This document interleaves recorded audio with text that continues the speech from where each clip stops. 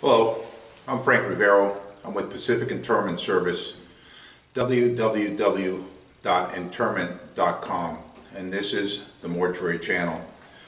Today I am going to do a brief overview of making arrangements. This is something that we have to do each and every time that we get a first call, which is the first time a family notifies us of a death in their family or a friend or whomever they may be making arrangements with.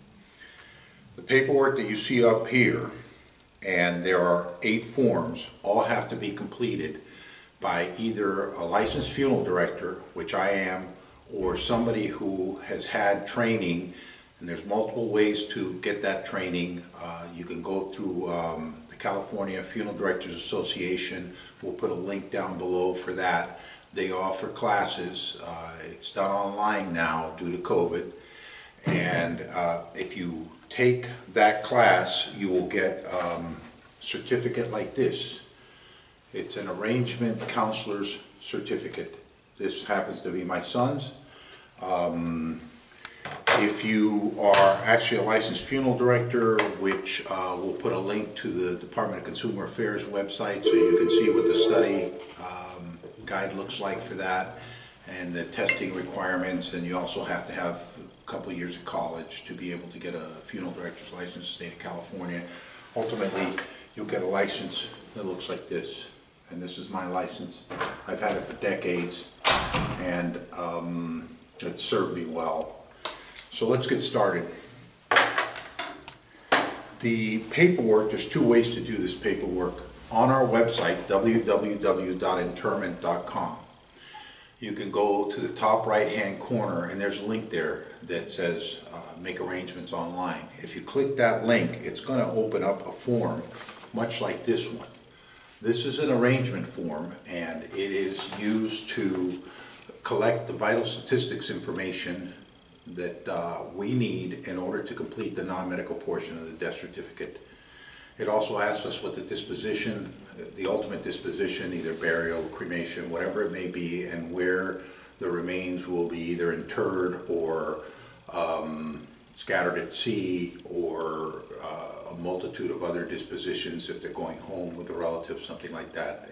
This form will ask all those questions. It also asks where the decedent is. So if hospital or convalescent home or at home, all that's on this form. So when you fill this out online, the program that we have, and it's unique to us, will populate all the rest of these forms with the appropriate information and send you back an email to sign the form online electronically. But I'm going to go through the old way of doing this, and it's still applicable. Some people just cannot maneuver doing this online, so we can meet with them at either one of our 2 locations and sit down and make these arrangements in person. So this would be the first form that I start with, and the information that I'm collecting here will help me fill out the rest of these forms. And essentially, it asks for the decedent's name, their date of birth, their state of birth or country, if they were born out of the U.S., Social Security number, their marital status. By the way, the marital status, the person cannot be single, or we can't use that designation. It has to be either married, divorced, widowed, or whatever may be applicable, but single is not acceptable for the Department of Public Health. Their education, whether they had any Hispanic background, their race, their usual occupation, the kind of business, how many years they were in that occupation, their last home address with the city and the county, the zip code, how many years they were in the county and what state that address is in, the name of a surviving spouse, if one exists. If not, any one of these forms could have dashes on them, and that's okay. Or unknown is also acceptable. The name of the father, first, middle, and last, their state of birth, the name of the mother, first, middle, and last maiden name, and their state of birth. The disposition date, which we fill in, the final place of disposition, that's given to us by the family or the next of kin. the type of disposition, the place of death, the county of death, whether it was in a hospital or if it was a convalescent home, and if they were in a hospital, was it in the ER or the inpatient. Once we have all this filled out, we ask that the person making the arrangements, usually a next of kin or a durable power of attorney or somebody who's responsible for the decedent, that they sign here and date it so that we have some document showing that this information is all correct. So we have them review it, and once they sign, we will create the electronic death certificate, which is how it's done in California. And before we file the death certificate, we do send the family member a working copy, make sure that there are no errors, that we didn't commit any typos during the data input, or that there wasn't any mistakes on this form that weren't caught during the original arrangements. So once we have this complete, and this is for a cremation, there are some forms that cross over for both cremation and burial. I'll explain that in a little bit, but this is the basic set of forms that we need to complete your cremation. This is an authority to cremate.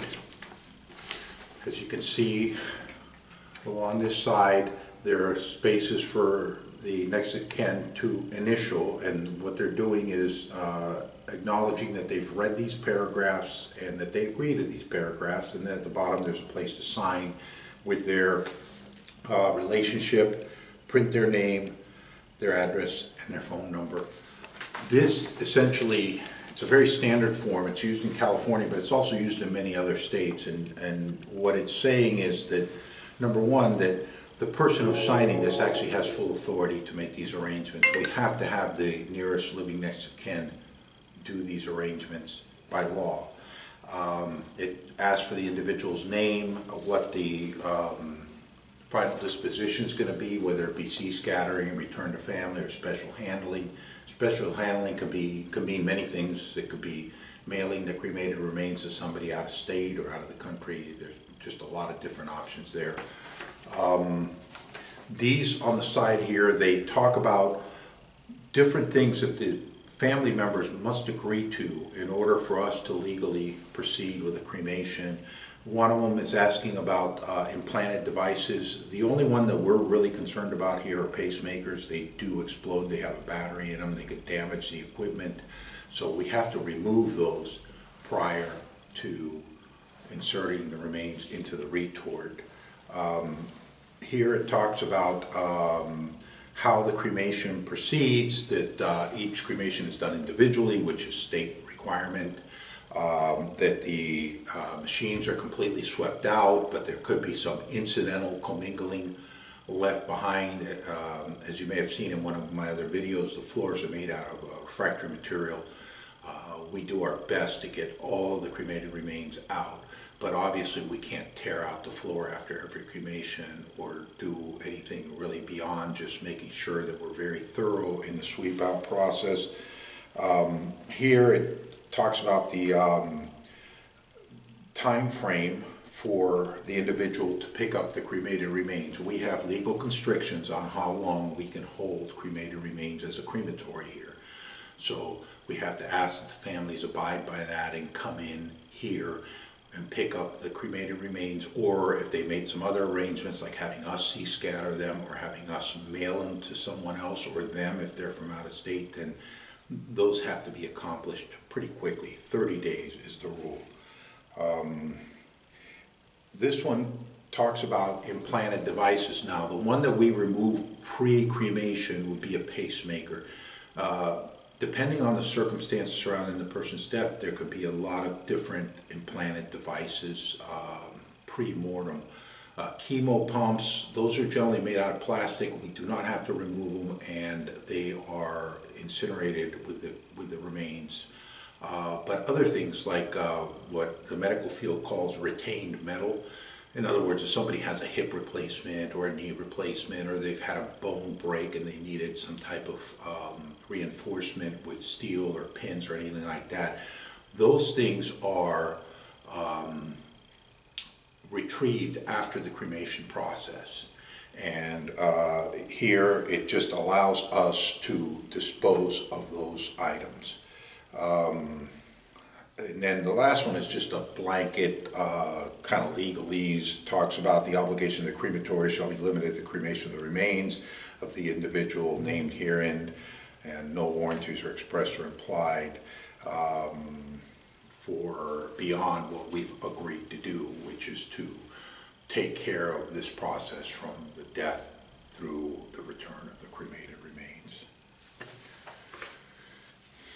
This form is a disclosure of pre-need funeral agreement. This is required by California. It may or may not be required in your state depending on where you live, but here we must have this signed by the family member. And what it does is it requires the funeral director to disclose to the family if the individual has come in at a prior date, or someone on their behalf has contacted us at a prior date and made prepaid funeral arrangements here. We keep files here for all those monies are put in trust.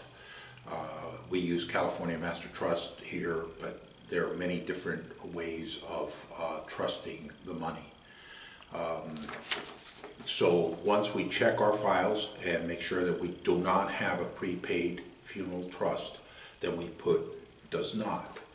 On the other hand, if we do have one, then we put does, and we're required to present the family a copy of it.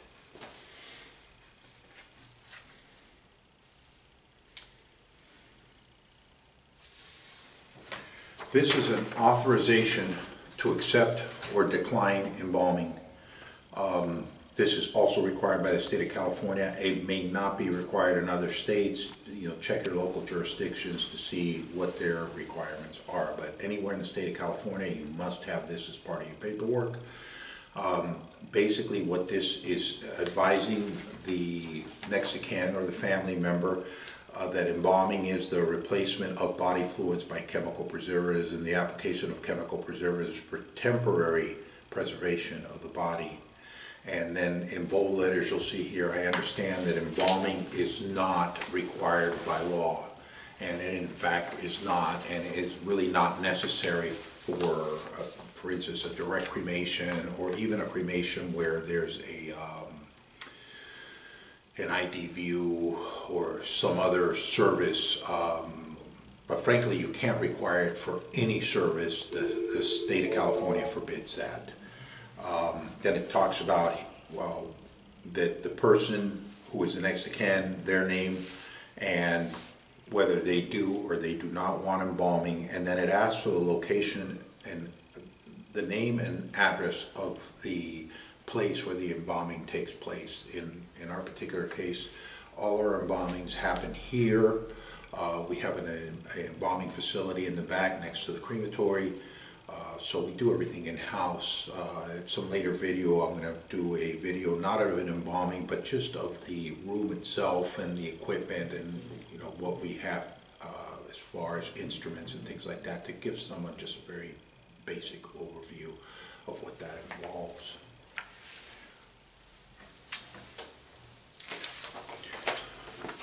Here we have a declaration for disposition of cremated remains. Again, this is a state regulatory required form, and at least for the state of California. What it does is it asks the family member or the person handling the arrangements to sign in two locations. One as the person with the legal right to control disposition, or if they're making pre-arrangements for themselves, then it would be them with a date, and the other one with the person contracting for the cremation services. Usually those two are the same, but there are occasions when they're not, and if they're not, then we would need two different signatures on this form. But what this form accomplishes is, number one, it tells the next of kin who the crematory is and who the funeral home is, and they're not always the same. There are actually most of the funeral homes do not have their own crematory. They use either outside crematories or they use a cemetery. There's many different ways that it can be accomplished, but this form will ask for the name of the decedent, it'll ask for the name of the funeral home and the telephone number, and then it asks for the name of the crematory and the crematory's telephone number. And the last thing it wants to know is what's going to happen to the cremated remains. So are they going to be sea scattered, or are they going to be returned to a family member? If so, what's the address that they're going back to? Are they going to be buried in a cemetery? If so, what's the name and address of the cemetery? So that's what this form accomplishes, and it is required, again, by the state of California for us to have this form. Here is a release form. This form would be useful for people who are in hospitals. Sometimes convalescent homes require them. Most of them do not. They have a 4-hour window for us to come and remove the decedent from a convalescent home. So generally they're not too worried about this. They have their own forms that they have a sign saying that we've picked up the remains in good condition, and we sign that, whoever is the attendant that went out to do the removal. But if it's a hospital, they're going to want to see this form. So this form will also suffice for some of the coroners and medical examiners' offices in this area, but not all. What we want here is the decedent's name, the location of the decedent, so whatever the name of the hospital is, and the name of the claimant, and that should be the next of kin, and the address of the claimant with a phone number. And down here, it basically gives different choices to identify who exactly is the claimant and what their relationship is. Now, hospitals generally have that identified at the time of death. They know if the person's married, who the husband or the wife is. If they're not married but they have children, then who they are. But in the end, we need a signature here and a date, and we would be presenting this to a hospital, or in the event a convalescent hospital wants it, to a convalescent hospital. Now, I mentioned earlier that this release would be okay for some, but not all, of the coroner/medical examiner's office. In San Francisco, they have it's called the SFMEO for short, San Francisco Medical Examiner's Office.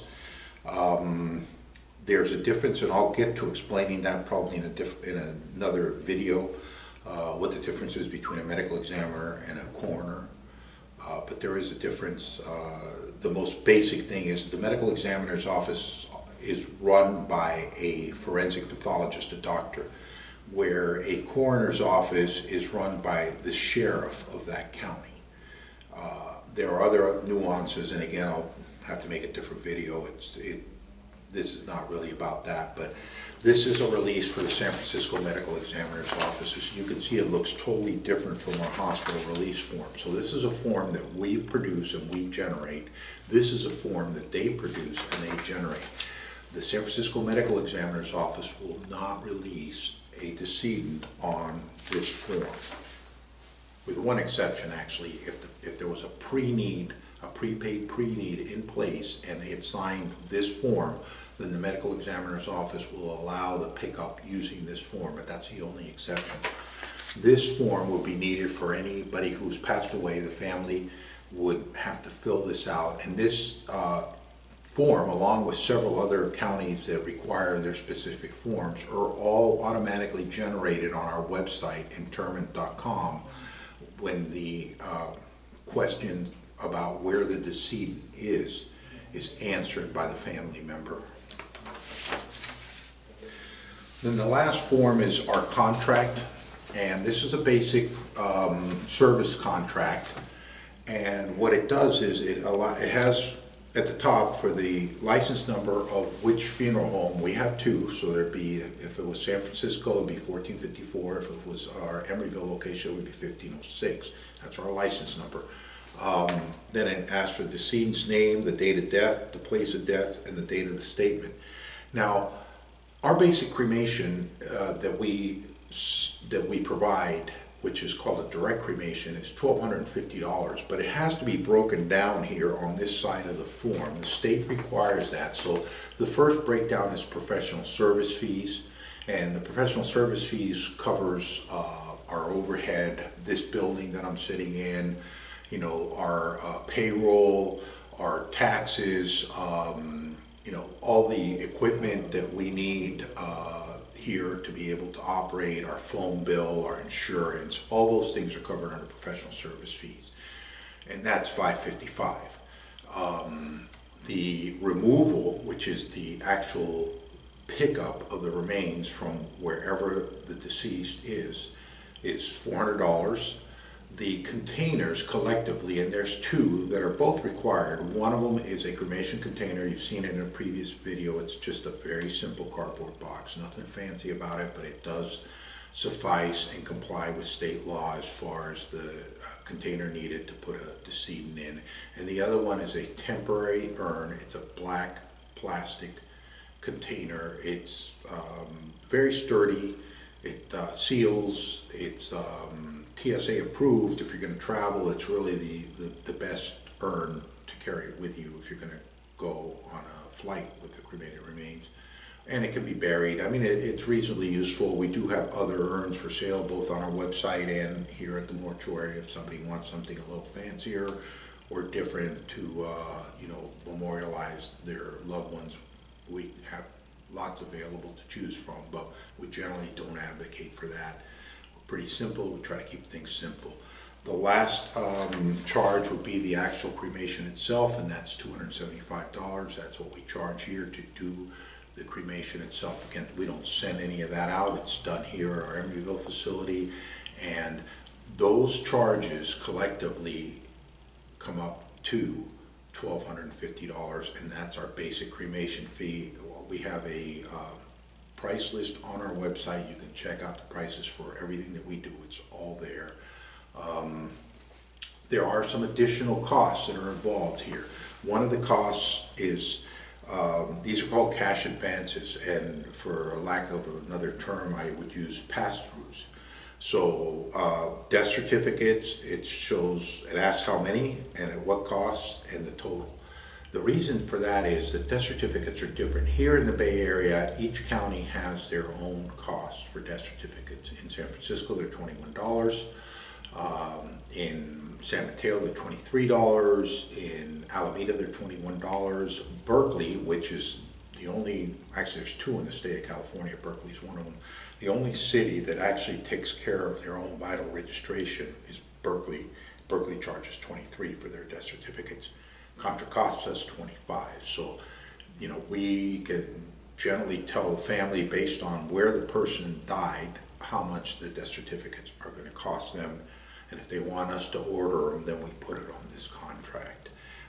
The disposition permit is $12. That's again a statutory fee. That's straight across the board. Doesn't matter which county, but that is a fee that is charged. And then the Department of Consumer Affairs tax or fee, which you can see a line for it down here, is paid on a quarterly basis to the State of California Department of Consumer Affairs Cemetery and Funeral Board. So we charge $8.50 to the family on this side of the contract per cremation. Every quarter I have to add up how many cremations we did, multiply that by $8.50, and we send it into the state. That fee actually covers part of the regulatory costs, so people who are licensed that helps with the licensing program. It also helps with our inspection program, and I don't mean ours, it's the state's, but we get inspected regularly, and that's what that fee's for. In closing, if you have any questions, feel free to give us a call. We have an 800 number, 1-800-442-1810. You can find us on Facebook. Our website is www.interment.com, INTERMENT. Or you can call either one of our facilities, San Francisco 415-431-9940, and in Emeryville it is 510-450-0187. I hope this helped clear up some of the mysteries involved in what happens as far as the paperwork logistics in this industry, and we'll see you again soon. Thanks. Bye.